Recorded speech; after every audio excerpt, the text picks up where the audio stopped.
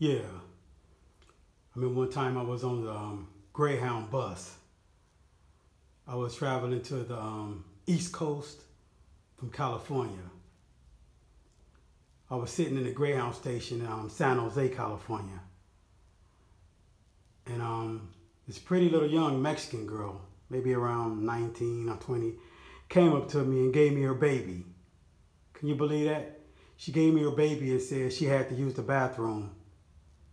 And I looked at her like, okay. Then this guy came up from behind me from London, England. You know, he had the London, England accent. He told me he was from London, England later. But he told me, man, you got a pretty girlfriend right there. I said, man, I never seen this girl a day in my life. He said, and she just gave you her baby?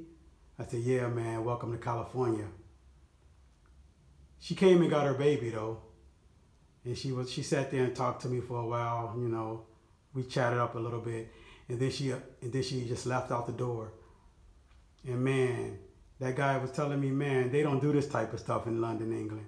I said, man, yeah, this was weird. This is one of the weirdest things that ever happened to me in my life.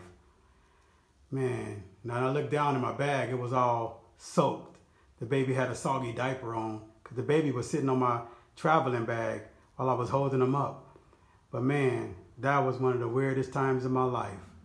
Andre Herring, the king of all art, I'm out.